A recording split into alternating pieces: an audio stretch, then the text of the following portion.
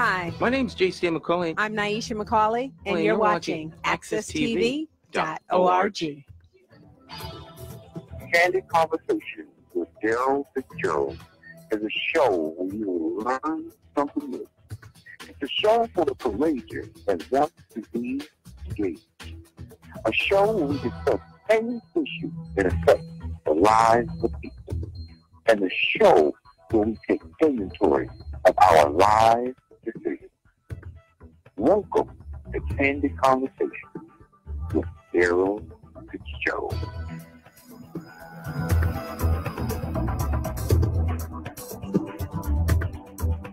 Welcome back to Candid Conversations with Darrell Fitzgerald, the show that you like because for you, we're also the show of the people, for the people, by the people, for all people. You have embarked upon the second Holiday Bazaar show of 2018. And the topic of our show today is called Just Answer the Question. Just Answer the Question. We're going to divulge back into the world of good communication behavior. And here on the set that I have to be a part of this dynamic conversation is Tracy Simone. She's a professional model and actress. I want to welcome you to the Candid Conversations with Darrell Fitzgerald set. Ms. Simone, how are you? Fine, thank you. Thank you so much for having me on your show. I'm very happy to have you here, Ms. Simone.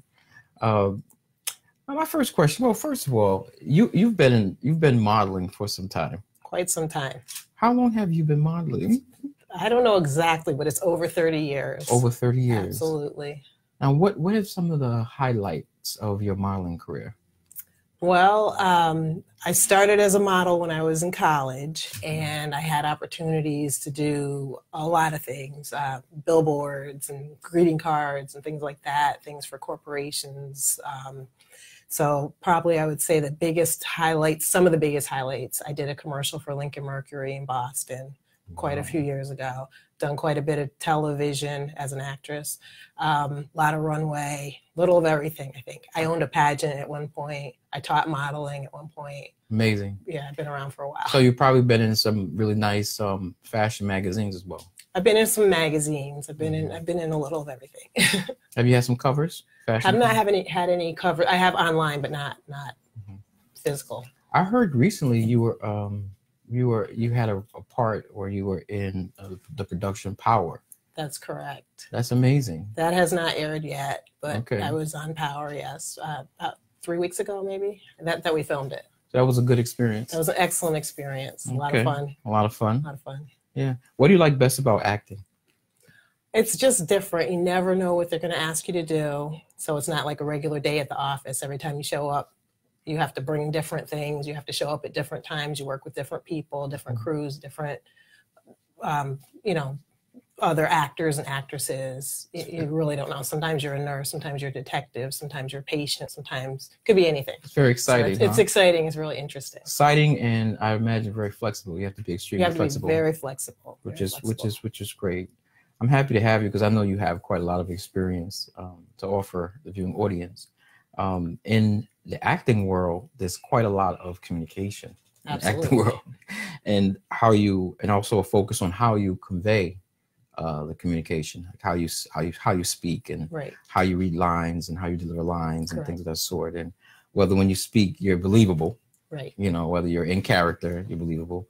And so I know you bring some really interesting points to the table. I would ask you, do you think that the way two people interact when they're communicating is important? Absolutely it is. So whether you're on camera or in real life, it's very important how you interact with another individual. So if you are acting, certainly you need to be believable, like you said, and you have to put yourself in the situation of the character that they give you. But even in real life, right, it's very important that you interact appropriately with other individuals so that people understand that you have integrity, that you mean what you say, that you're interested truly in what they're asking or what they're talking about. It's very important to have appropriate communication. That's interesting because a lot can be fathomed from the type of communication you have. I think that a relationship can be built based on how you interact. The decision to be in a relationship or to stay in a relationship has a lot to do with the way both people communicate to one another. Absolutely. I would I would think that there should be a certain level of respect in terms of when you address another person and when you communicate with another person, and and then also be able to see things from the perspective of the other person. You know, like the more you understand that person, I think it's a lot easier for you to communicate well with them. I agree. And hopefully the person you're communicating with is being honest and open and allows you to communicate with them properly. So a lot of times you may get in a relationship with someone based on something that's false and then not find out until later. So right. You know, so interesting. We always have a control over how we respond to things and how we respond to how we're communicated to. You know, we have an agency of how we discipline ourselves or control ourselves. Absolutely. In our communication, which is something that's really important. You know, describe the world that you live in. What is Tracy Simone's real world? Well, Tracy Simone actually has a full-time job. I'm a mom also, have a house. I do my regular job. I get up every morning, do my regular job, and then I'm an actress and model part-time. So I kind of juggle all of that together. I'm still making dinner. I'm still traveling to the different jobs and things, but I still have a corporate situation every day. I have a job that I It's amazing how you balance everything. It's tricky sometimes. The personal, the professional, the business, everything. There's a lot going on. So sometimes it's, take a day off to go do a modeling job or an acting job. Sometimes it's working at night on my regular job to kind of make up for what I missed during the day. It is a lot of juggling. I know in the arts and entertainment industry, it is very important what you say in front of cameras. Absolutely. Like how you talk in front of the camera. And how the behaviors you have when you're communicating with people in front of the cameras. Because I think people have a way of perceiving you, and drawing conclusions about you. I'm sure like everywhere, like let's say if you're on a set and you're doing some acting and, everything that comes out your mouth is really being critiqued. Absolutely. Right. So everything you say has a bearing upon it. They're evaluating the way you're acting, whether you're in character, whether or not you're really playing the role well and effectively, or you're giving the director what the director is asking of you. Correct. Yeah. And I guess in real life, people make perceptions about how people are, their character, based on the way you talk to a person or the way you respond to when a person talks to you.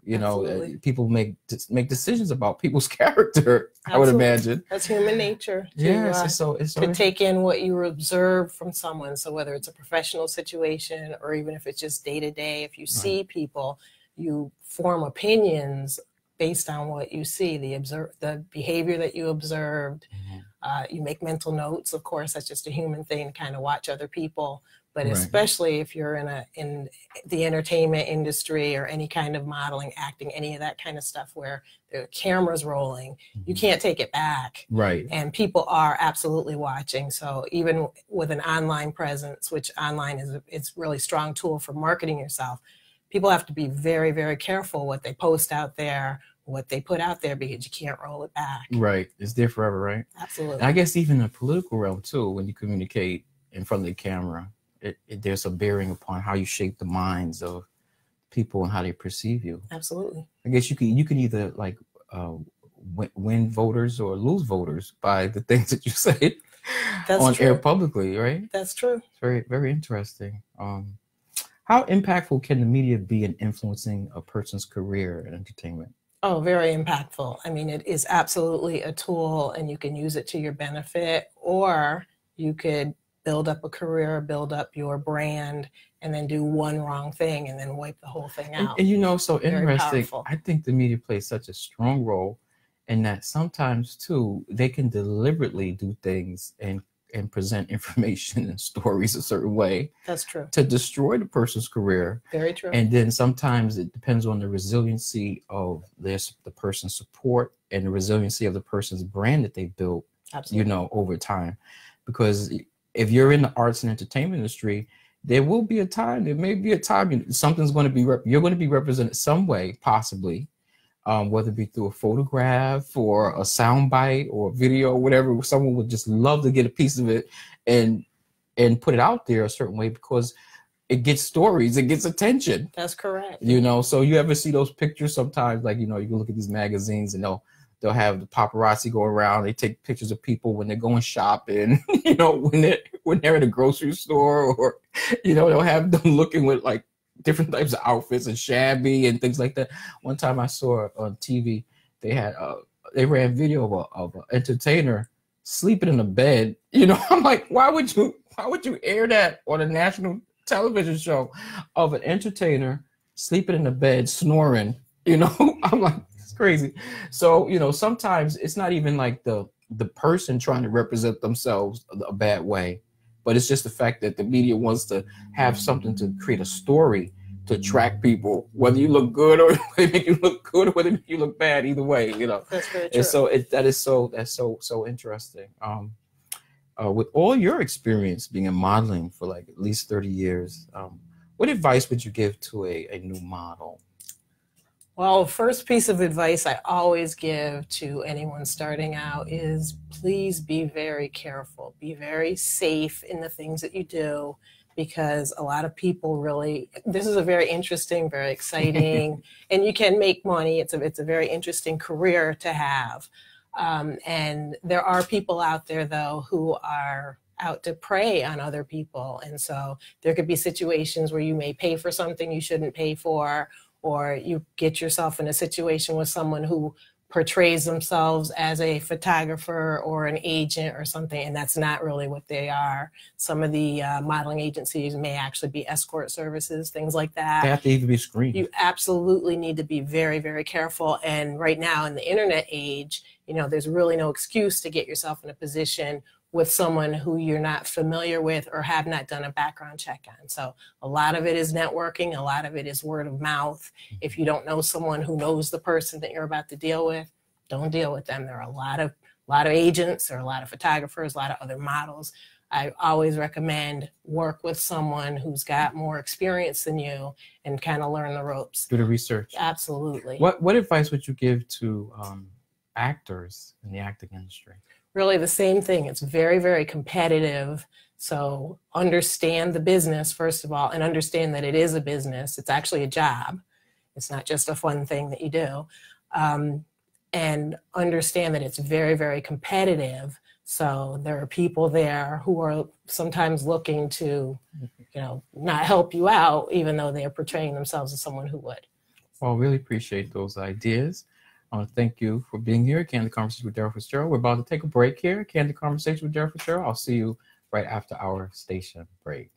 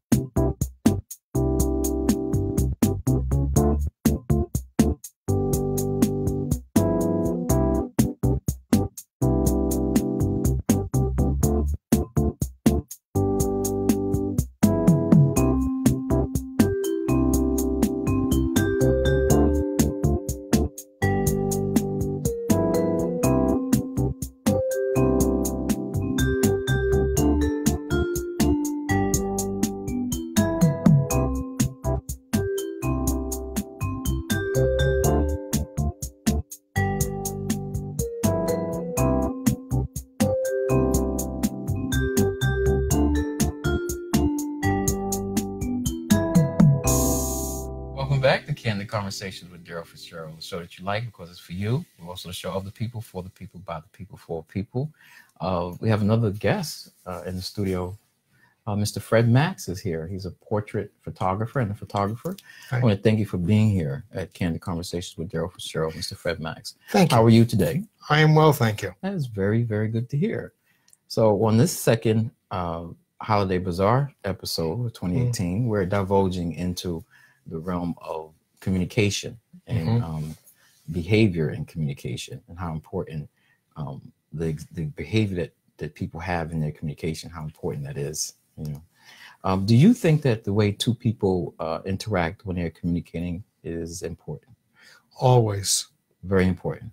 Very. So what bearing does it have on the relationship or the two people based on the way they communicate? Well, we're always reacting to whatever else, to what we're dealt with. And the more we bring to a relationship, the more open we are, the more easy we are to communicate with, the more easy it is for people to communicate with us. Just like whether we're on time or not, Right. whether we're prepared or not. The more we've thought about something and the more the other person feels that they're prominent in your thoughts, the more likely they are to produce. Right. And There's so many things that happen when two people communicate. We're developing perspectives about people through our observations. Actually, sometimes we're transmitting our feelings, our emotions through the way we communicate. You know, we can be showing respect or disrespect by the way we communicate. Sometimes we have the ability to teach, to pass on information, to share knowledge when we communicate. So, I mean, communication is just so important. And by having this show and entitling it, Just Answer the Question, I really want us to kind of really think a little deeper about, you know, the way we communicate to each other and whether or not we're respectful, we're humane in how we communicate with one another, and how communication is purposeful. Like, you can use communication in such a way where there could be a purposeful intent, either positive or negative. well, humane and productive, Right. meaning, or for that matter, synergistic. We could be so excited about something we both want to talk about that we both have more ideas than we thought we had, because we're more together than either one alone. Exactly. Now, I've seen your photography before, and you're a very good photographer. I like your work. Thank you. I see it is truly a passion of yours. You work with a lot of different creative elements with photography. I've seen your portrait work, but I know through talking with you, you expressed that you're always a student of photography and trying new things always. I take classes as recently as last week. I took several hours worth of classes for years and years. You can take classes on lynda.com, and you can learn how to do almost anything you want, and it's reasonably priced. I enjoy that. I enjoy on a beautiful day going out and seeing some scenery, and I'm into HDR, high definition. Okay. So I took pictures recently. Anyway. We're looking at one of your photographs now on set of a model here. I guess that's Olivia. Yes. And she's on it looks like a winding staircase. That's kind of juxtaposed her image. Okay. That staircase is at the Yale Art Gallery on Chapel Street in New Haven. Okay. I went there and said, how could I take this picture so that I could have a person coming out of it?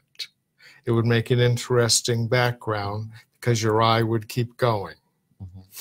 I had her at my place where I had all kinds of pillows and green screens and lighting and a whole lot going on, so I could isolate her picture and then toss it in there. Way beyond that, she's a wonderful model. I like the way you when I looked at it, you actually see her feet, right? Or is that her feet in the image? Or at the bottom? That could be. Yeah, I think it's kind of amazing. I was above her on a ladder looking down. Right, looking down. And if you look at her, we're actually like throwing a mental ball back and forth between us when I would photograph her. So if you look, that actually doesn't look like she's, quote, posing for a picture. It looks like she's playing back and forth like, here I am. Yeah, it's amazing. I almost get an idea where I interpret it too. Is it looks like she's coming out of the photograph, almost like kind of like elevating, elevating up the winding staircase. Right. You know. Interesting, very interesting. So you do like to do a lot of creative play. Right. And I've seen you juxtapose images. Right. Like to put like montages and a lot of images together.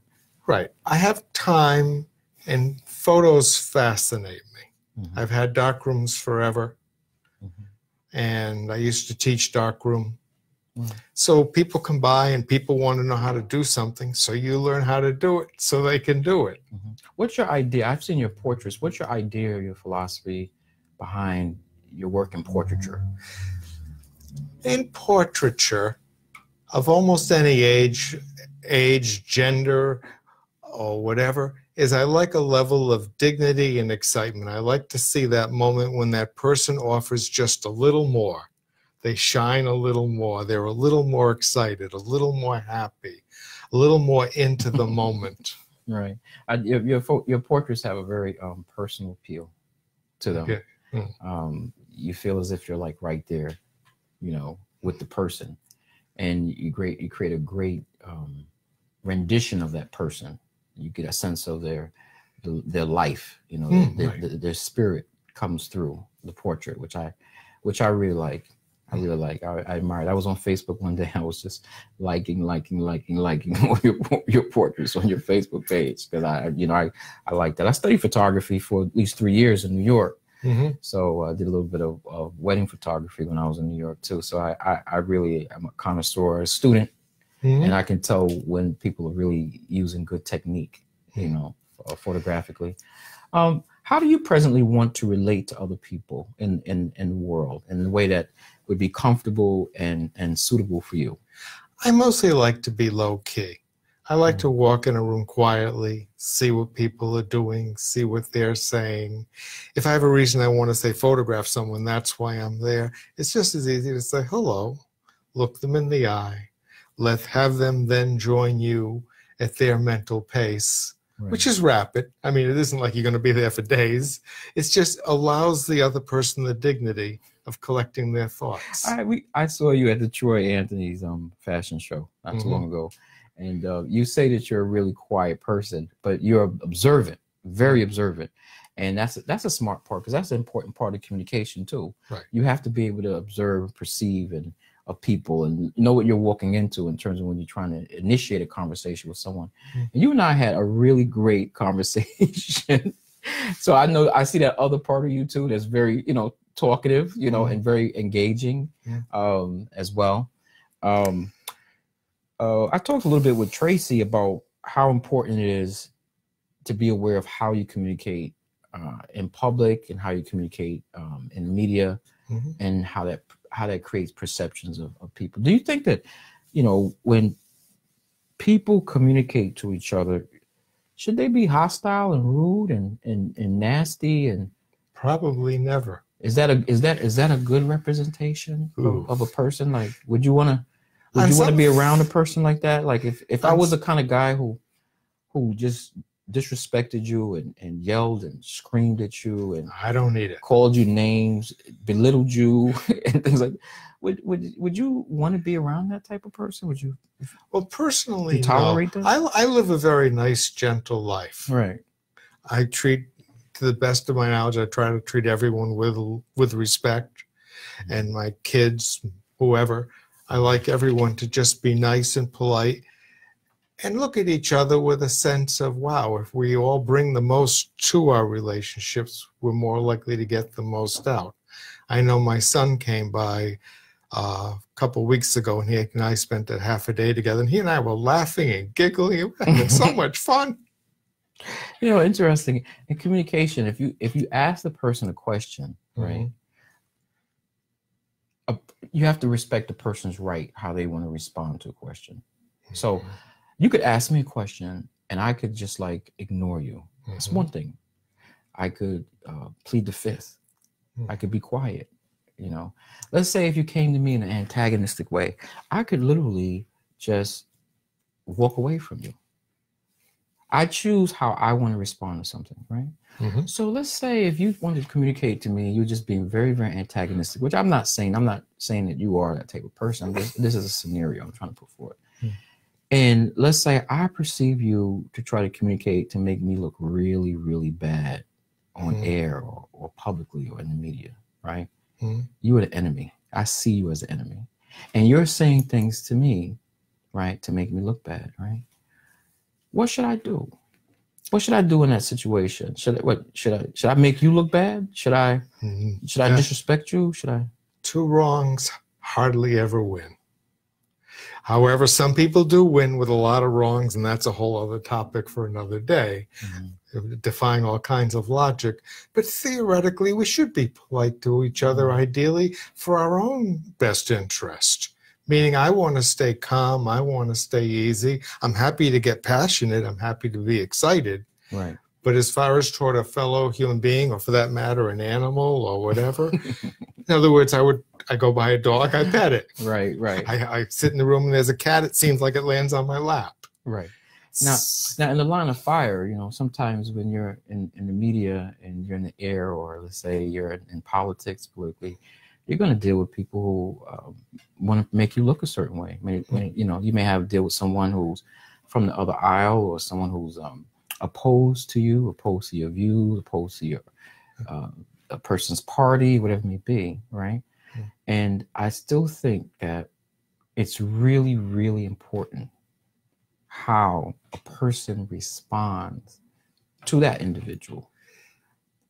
I could perceive you to think a certain way about me, and through your questioning, you're trying to make me look bad. But the world is perceiving me based on the way I respond to you. They're making a determination about my character based on the way I handle the way, if you're dealing with me antagonistically. So I was playing with words when I said just answer the question. Just answer the question, because I can answer your question in such a way where I still make myself look good. I look like a diplomat. I could spin the question. Could do a lot of different things, you know. But there's a certain level of integrity, I think, when you embrace the person's question, whether you like it or you don't like it. And definitely not make the person look bad, not belittle a person publicly, not dehumanize a person publicly. So, you know, there's just a lot of things I've been looking at in media that has influenced this particular show and my decision to name it Just Answer the Question. On that note, I'm going to take a break here. Candid Conversation with Darrell Fitzgerald. We'll be back right after our station break.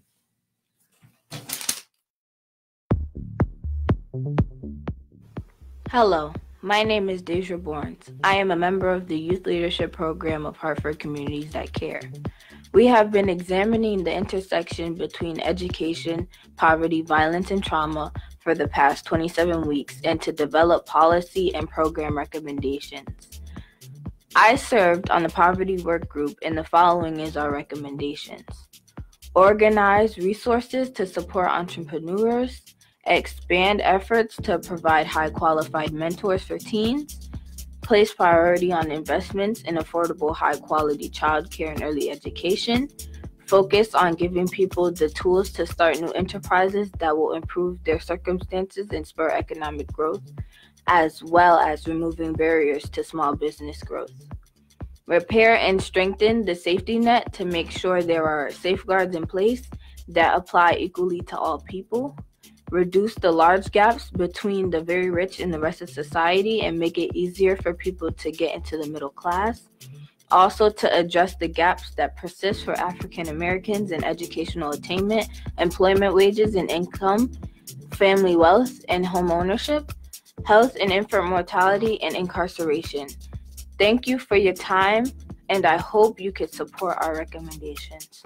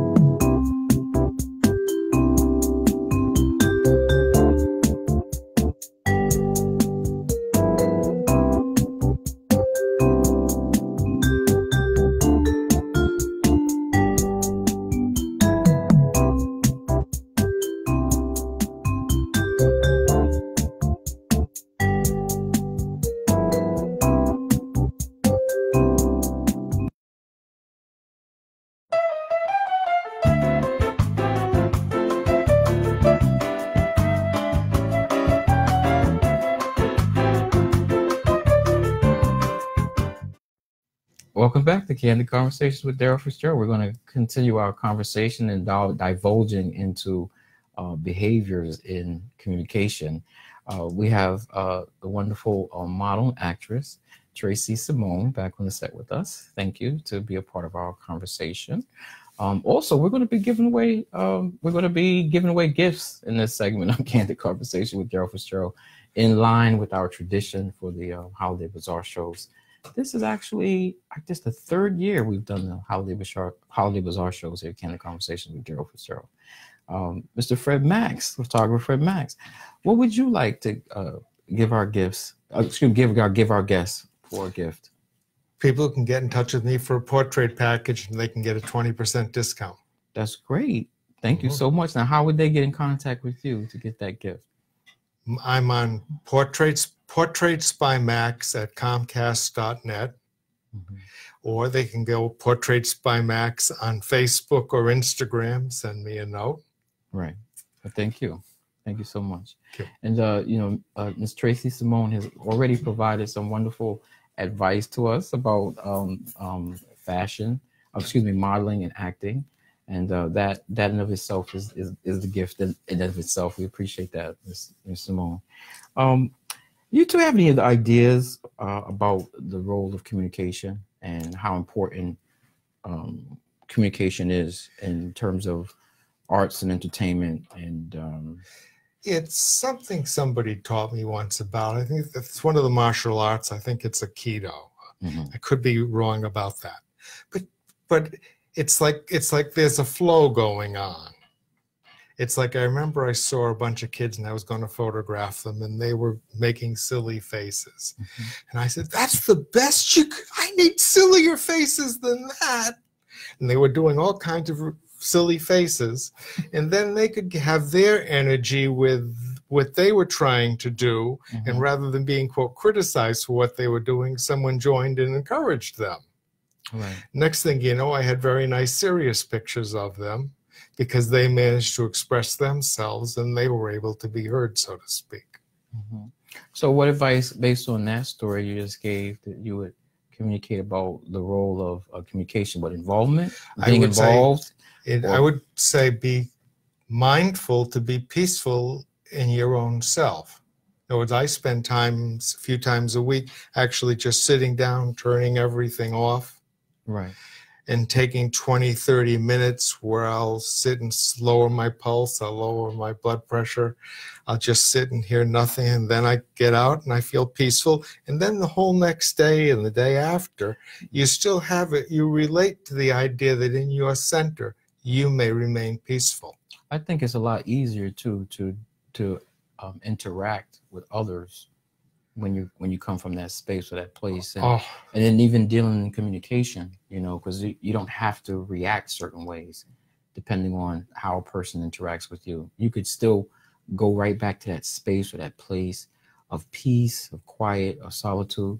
I was in a situation this week where I'm asking a person a question. I'm not, I'm being calm like this, the way I'm talking right now, and I respect the person's right. You have a right not to answer the question, and I respect that. So I just peacefully, separated myself from the person and went into a private place, a private space for myself. And that's how I handled it. You know what I mean? And I felt so good. I felt great handling it that way. Do you have any other input, Ms. Simone, about the value of human beings having good communication? Well, absolutely. I agree with what you said. It's important to have a center, to be able to be one with yourself. I happen to spend a lot of time traveling, so I do a similar thing, but I'll do it in the car, turn off the music, just kind of get in touch with my thoughts. And all of us have situations like you described, or maybe at work, someone really irritated you or whatever, but it's not appropriate to maybe do whatever that first impulse is. And if you do practice kind of meditating or getting recentered, it does help you to be able to respond better in those situations. So being able to empower other people when you do communicate with them, to be able to also express themselves, but understanding that, you know, there's a respectful way and the appropriate way to do it. And maybe sometimes that first response that you might naturally want to lean towards isn't necessarily the appropriate one. That first email, maybe you don't want to send that. Right, because you can make the situation a lot worse. Exactly. You know, you make me think too of Ms. Simone, how, you know, people are using social media a certain way and they're communicating. And particularly people who are trying to be a part of the arts and entertainment industry and want to be a part of the professional part of the arts and entertainment industry. And I don't know if they're counting the cost to what they're saying. You know, I mean, I'm 100% for freedom of expression. So I'm never going to criticize a person for, let's say, you know, if they want to rant, if they want to scream at the top of their lungs, if they want to holler, if they want to use expletives, if they want to, you know, whatever, you know, I'm I'm a free speech advocate. I'm not going to say, oh, silence that person, put a bit on their mouth or anything like that.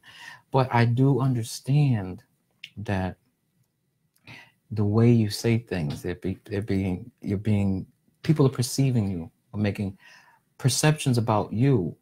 And there's ways to do things that's appropriate, and then there's ways to do things that's inappropriate. And there are people who I think are not really counting the cost of how it's hurting their career in the sight of people who are industry professionals. I completely agree. Because you're bringing a lot of their personal information, things that go on with their families and things that's going on and naming names and they're industry people that's looking at that stuff on social media and saying, what is this? This person's a loose wire? Or, you know, how can we have this person on our set? Is he or she going to take directions well on set? You know, I mean, are they going to be counterproductive to the process, to the production? People don't understand the impact sometimes of what they do. And I see that myself. I see that with the models, with the designers, with photographers, all kinds of people. And again, part of my life is actually in a corporate environment. And I can tell you, before we hire someone, we absolutely look at their social media presence. So it's not just in the entertainment industry, but I have seen people really, they forget the fact that, you know, I really want to progress in my career. They forget, and then they'll put something negative. They'll say things I don't believe, I hope that they don't mean to say online and put it out there where everyone sees it, and now everybody looks at them in a different light, and it does absolutely cost them with their careers. Yeah, employers are doing that more and more and Absolutely. more. Looking at people's social media and scrutinizing it pretty much to get an idea of the person. We all they're going to hire, you know, who they could potentially hire. Yeah. We all look at social media. Right. I'm going to meet you tonight. I'll look at your social media presence and look at your pictures and what groups you're a member of, etc., so I can get an idea how to appreciate what you would know. One person told me that social media is a gossip. It's like a gossip station. It is what you make it. So if you want to use it in a negative way, you're going to pay for there's consequences to that. If you want to use it as a positive tool, there are benefits to that. So each individual has to decide. There are some do's and don'ts, I would say, Tracy, professionally, when you go on an acting set. Right. Oh, absolutely. And what would be some of those do's and don'ts on an acting set? One thing, first of all, always be on time. Early is preferable. They usually tell you exactly what time. They usually tell you exactly what to bring, what wardrobe to bring, whether or not to bring props. I'm talking about like on television and movie sets. There's usually a lot of security. Different sets have different amounts of security. You need to bring ID with you. Don't bring any people with you. Don't explain what it is that you're doing.